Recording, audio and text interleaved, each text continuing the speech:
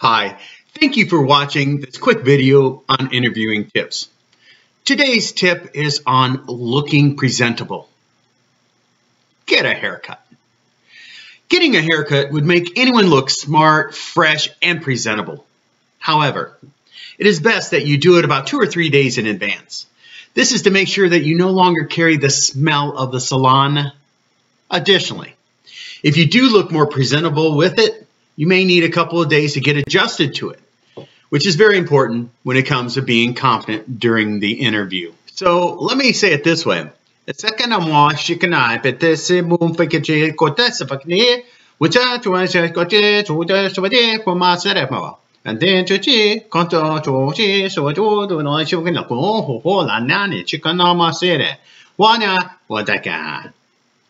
Thank you for watching. Have a great day. Bye.